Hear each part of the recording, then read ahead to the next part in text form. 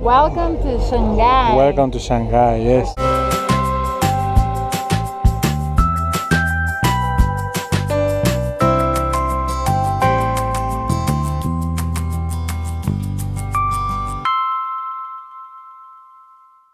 We arrived yesterday, and as usual, not much of a sunny day. Are you in slow motion? Totally. What's wrong with you?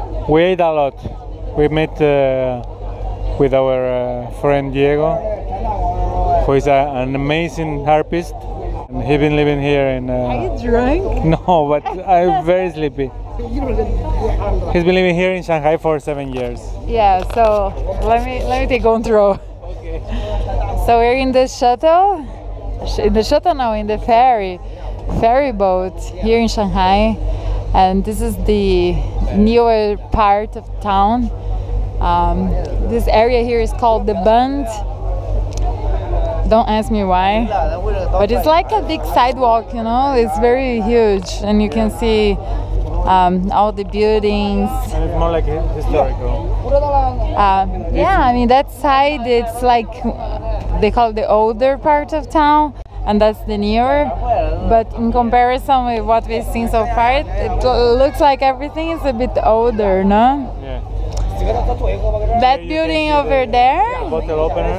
they call it the bottle opener, and I don't think we need to explain why, right?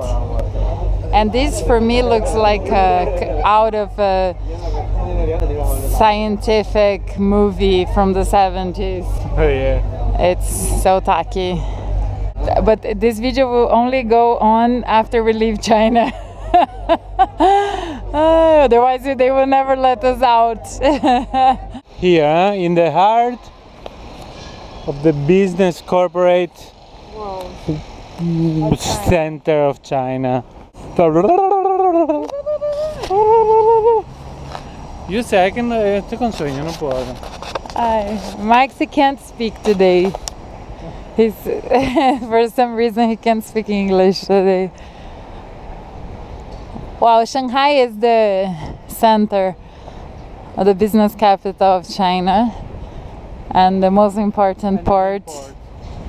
And now you want to speak when I speak. And you can understand why. Ooh, wow, that's a good picture. So we're gonna try to go on top of that building, which they call it the bottle opener. And I will let you up to your imagination to figure out why. But it's like it has 27 million people living here, and it feels empty. Like I had the same feeling at Guangzhou. I think everybody's working now. That's why the streets are empty.